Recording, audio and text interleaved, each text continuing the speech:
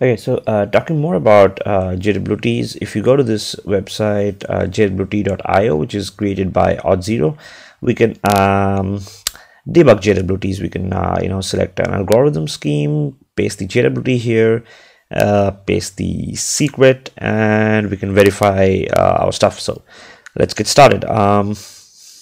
The API request, this is my token. Let's take that, let's put it here. And that's the payload data, in fact. Okay, and if I put my secret here, this is the JWT.js file, this is the secret, paste that there. So I can see that this is the signature is verified now. Thing is, if somebody wants to make some changes in my JWT, for them the secret will not get verified. If they change the payload a little bit, okay, you see I'm changing the payload, etc.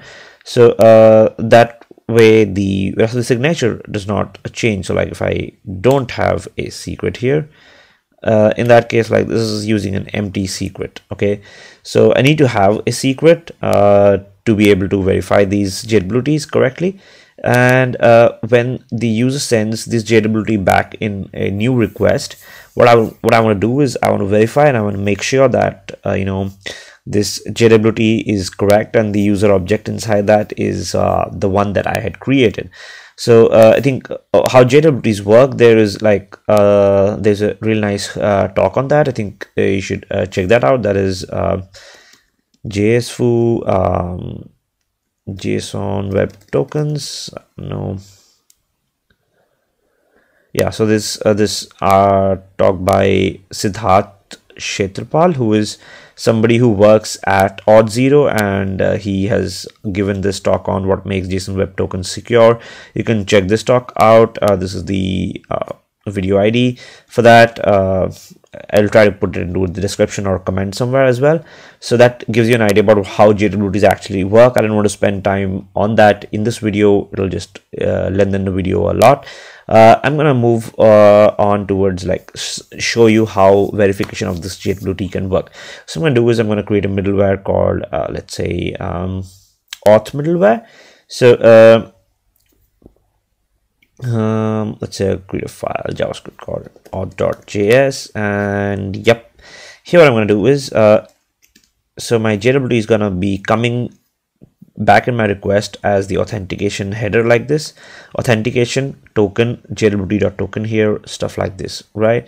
So to extract tokens like this, there are usually some libraries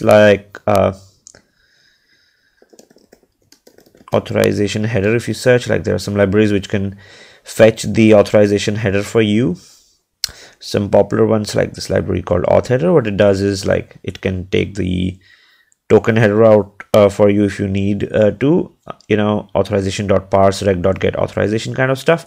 But I think we can do that manually as well. So let me just show you what I mean. I'll create this middleware. I'll create an async function for that as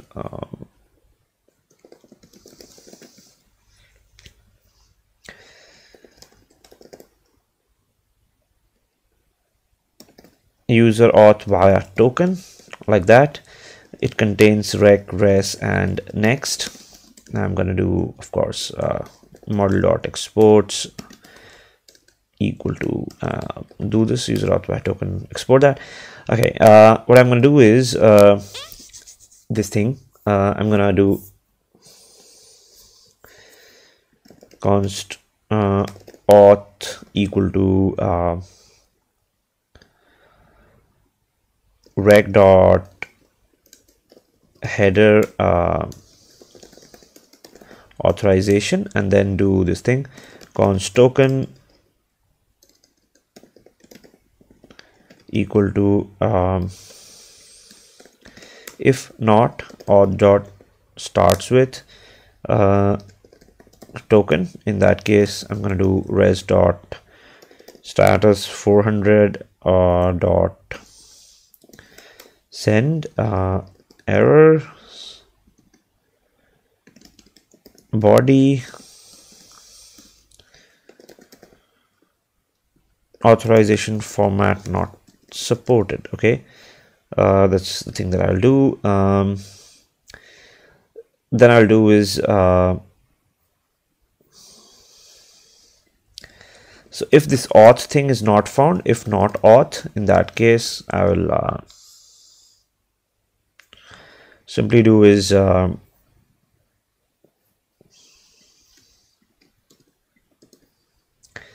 403 only for logged in users, like that. Const token equal to I'll do is this thing auth dot split on space, and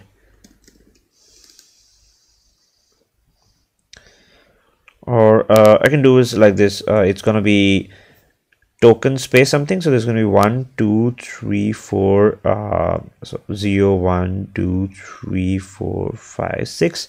So I can do is dot substring on 6 rather, right?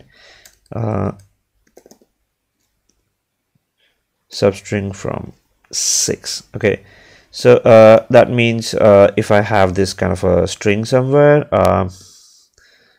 like you know, what I'm trying to do here is, if I'm just going to open the node terminal now. If I have a string like token space something like that, if I do dot sub str on 6 on this, I basically get the token part here, right? You get to see what I'm doing. So yeah, that gives me the token. Okay, then I'm going to do is get this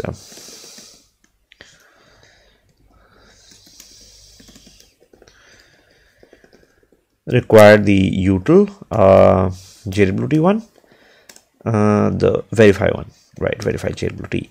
So I'm going to do is const user equal to await verify JWT on this token, and I'm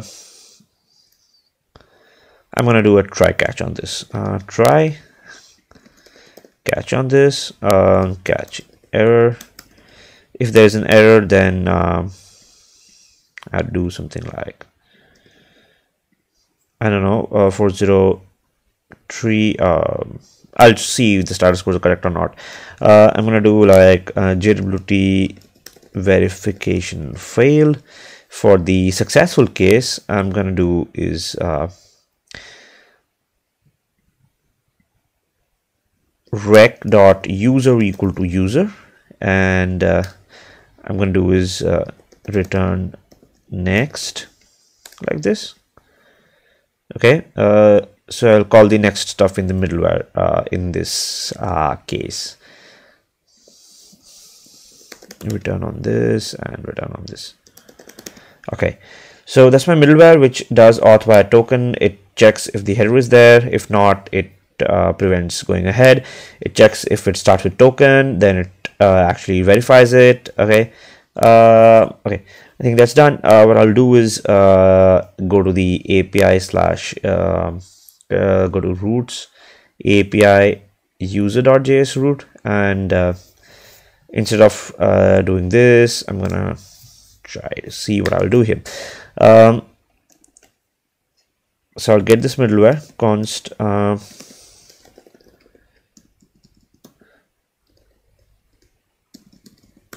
middlewares slash auth. I'm gonna take the user auth via token verify. Okay, I'm gonna put this middleware first, user auth via token. That is the first thing. This will be the second middleware, and if rec.user exists, then in that case I'm gonna do res.send rec.user. Okay, so just try this thing out first. Okay, so yeah, let's just run this and let's try to do this login stuff. I get to login, I take this token and I make a new request to get request to, and I take this authorization header with a token, pass the token here. Okay,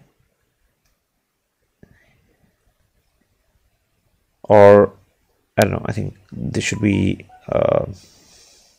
pretty much good enough. We would be doing sending a GET request to API/user. Get this place, API/user. Send. Okay, I think I'll just change the header. Authorization should be of token type, not this one, not this one. I'll just remove this stuff.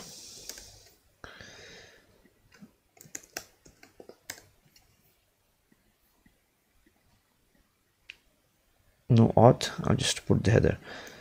Authorization token space this. Okay, sorry, the auth token. Okay, let's send this. Yep, we get the user object, you know, email, username, bio, image, password.